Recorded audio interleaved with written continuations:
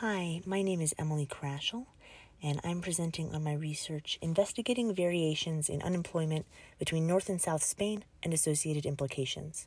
This research is done under the Departments of Economics and Global Studies under research mentors Dr. Glenn Waddell and Dr. Dennis Galvan. Spain's unemployment is roughly double the average European unemployment rate and has the highest unemployment in the Union.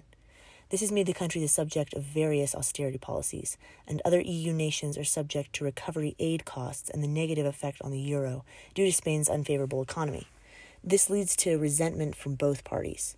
The overall unemployment in Spain is driven up by the astronomical unemployment levels in its southern regions.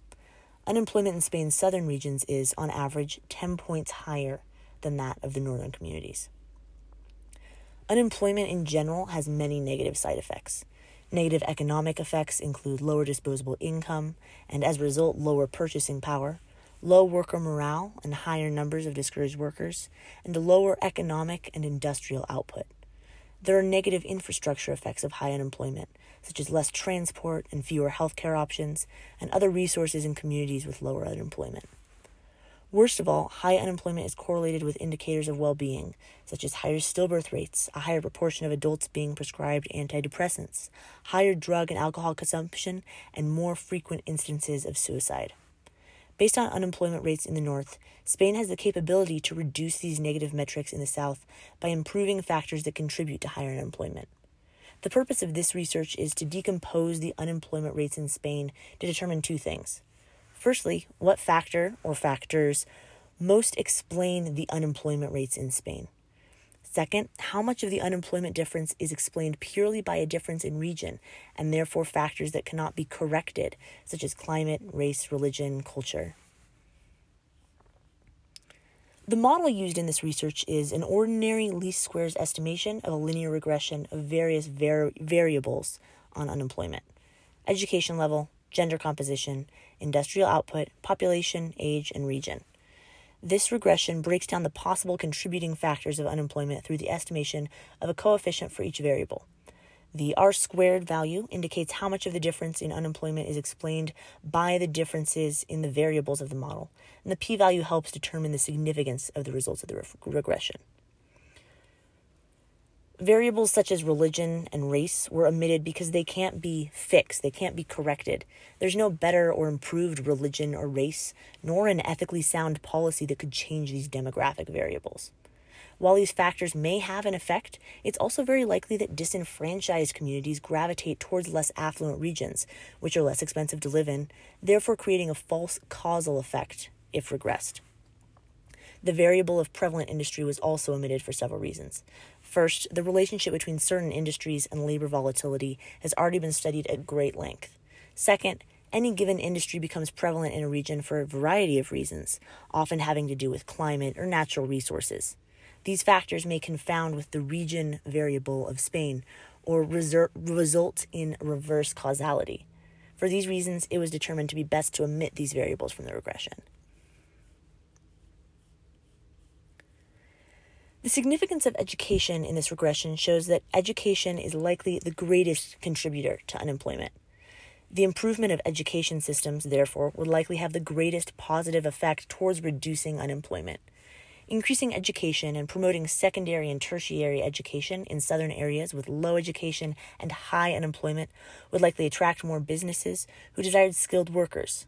As a result, fewer young people would need to leave the region to find unemployment, and more income would be able to circulate in these regions. Additionally, the retention of more young workers would help offset the negative increased age effect displayed in the controlled regression. The coefficient for the variable representing gender proportion also showed significance in the controlled regression. In regions with a higher percentage of male population, there was lower unemployment, and the significance of this effect shows a possible bias against women in the labor market.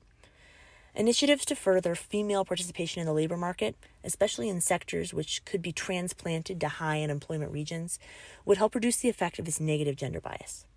This practice would be in line with the UN's Sustainable Development Goals for 2030 and would bring Spain up to par with other Western European nations. The significance of the variable representing population indicates a positive relationship between unemployment and population. This could be explained by several factors. Firstly, Spain is one of the main reception points to the EU for migrants and displaced persons.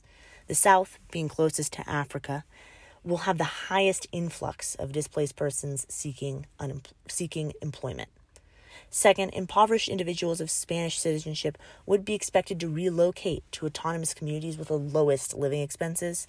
It would be expected that regions with high unemployment would have the lowest occupancy demand and therefore would have the most cost-effective communities in which to live. The results of the regressions show that it's social factors rather than industrial and labor market factors that are negatively impacting unemployment. If the focus of the European Central Bank and the Spanish government were to turn from conservative fiscal policy to increase social programs to promote factors such as education, unemployment would likely recover at a more rapid rate. Once Spain is on par with other European nations in terms of metrics such as education, gender equality, and youth unemployment rates, conservative fiscal policy could be implemented with greater efficacy. Until then, the policies and restrictions enacted by the Spanish government and the EU will do nothing but hamper the growth of business and the reduction of unemployment in southern Spain. If there was equality in terms of education and gender across the EU, there would also be less demand from citizens who reside in high unemployment and impoverished nations and displaced persons who are new immigrants to the EU to gravitate towards Northern Europe as they do now. This would reduce the strain of these populations on Northern Europe and allow for more equal dispersion of people and access to services for all. Thank you so much.